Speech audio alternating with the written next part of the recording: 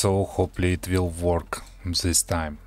So we are going to bootstrap Ubuntu server inside ESXi with help of Cloud Init. To do so, we need to download vmdk file, which can be grabbed from Cloud Images. You can find it here. So here it is. We expect 500 megs file in size, and just upload it somewhere in your data store. In my example, it's ISO folder here. Okay, we're done with it. Let's create virtual machine. Nothing fancy here. Everything as usual. Let's call it demo. It will be Linux Ubuntu 64 bits. Everything lived by default except disk.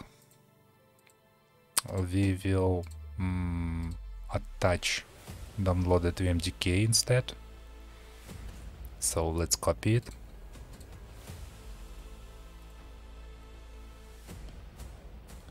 Okay, copying is in progress, and while it's copying, let's adjust few settings. To do so, go to VM options, advanced, and edit configuration.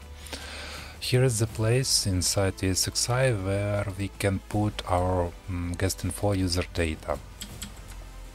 So it will be used by ESXi to provision our Ubuntu server. For this, I already prepared base64 encoded. So actually this is base64 encoded version of this file. What else? We need to add our disk. Here it is. And we should be ready to go. As you remember, vmdk file is only 500 megs in size, and we did create a disk in 10 gigs. So if everything fine, not only the user should be created, but also disks should be extended to take all available space. Let's see this. Okay, we are ready.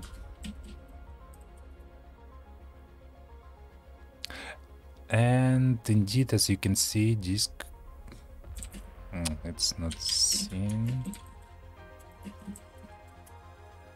It will be better. So we have 10 gigs disk size. While we are here, before moving further, it's a good time to look around what else can be done. So because of modifying this Cloud Init each time requires you to start from scratch, it become quite not easy task. There is a Cloud CFG inside the system, which actually has some models. As you can see here, we have resize fs, growth part, which are run side by side with ours and responsible for disk precise, for example. What we can do, we can add some settings right here and ask Cloud Init to run itself, so we can configure and prepare our file. So let's try to set time zone.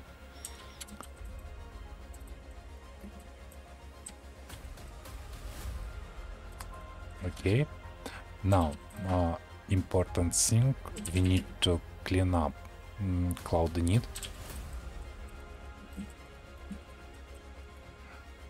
Let's see, our local time is set to UTC.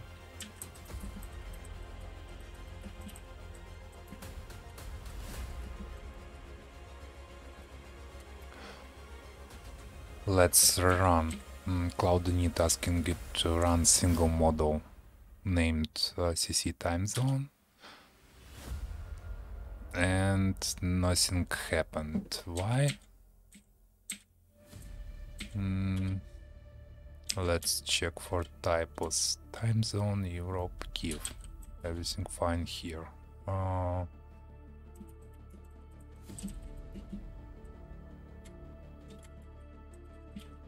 Clean.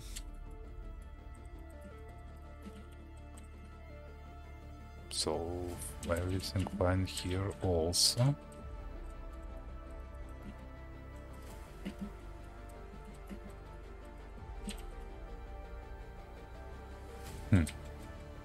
Should be fine.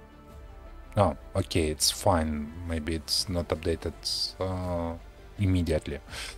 So what's important here is that this Cloud Init is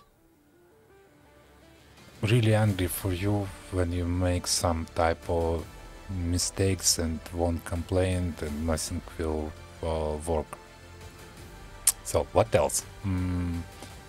Having such playground, I was able to prepare a little bit bigger Cloud Init, which we will try right now.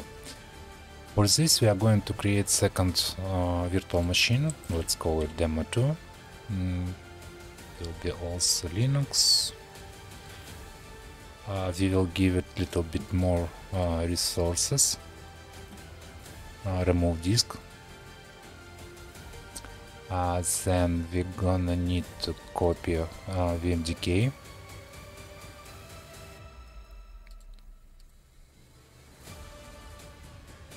Okay, and the same way adjust advanced settings. But this time we are going not only add this user data, which is once again is base64 encoded contents of a file, but also we need to add this metadata. It's responsible for networking configuration. Okay.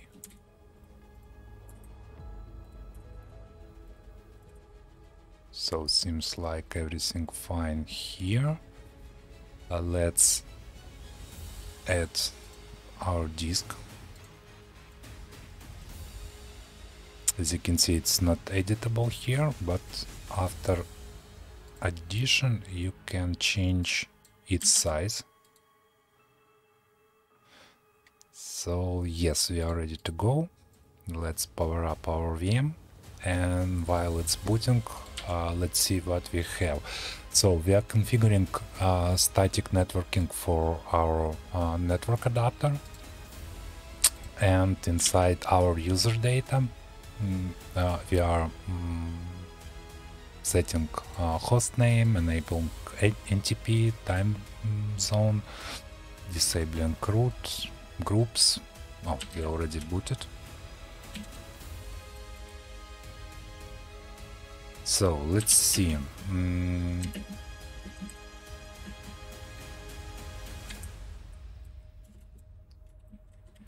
Here is our static IP address. Here is our 20 gig disk. Here is our Docker group. So we have user. Also, we asked Cloud Init to update the system and reboot if needed, add Docker sources to apt and install Docker itself, but Docker isn't installed yet. What's going on?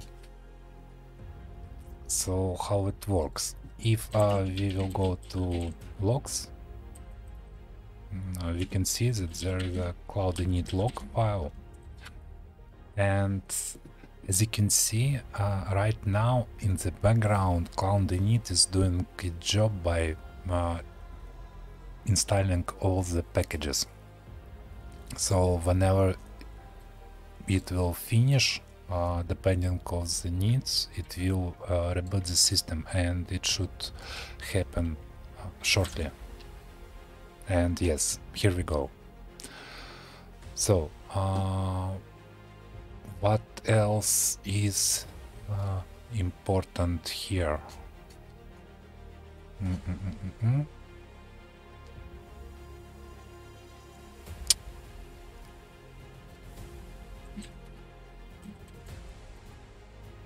Let's check this Docker stuff. Yes, as you can see, Docker is installed and there is no updates to install, so we have a clean and fresh system. So what should really matters is that inside user data YAML file, very first line must be exactly like this, without any additional spaces, nothing else. Without this line, nothing will work. Also, it doesn't require for such lines in metadata file. And what else? Before creating such big file, just play with it in playground, prepare everything, and then it should work fine. Also take a look at the Cloud Init website. It has great examples of built-in models and how to use them. Probably that's it.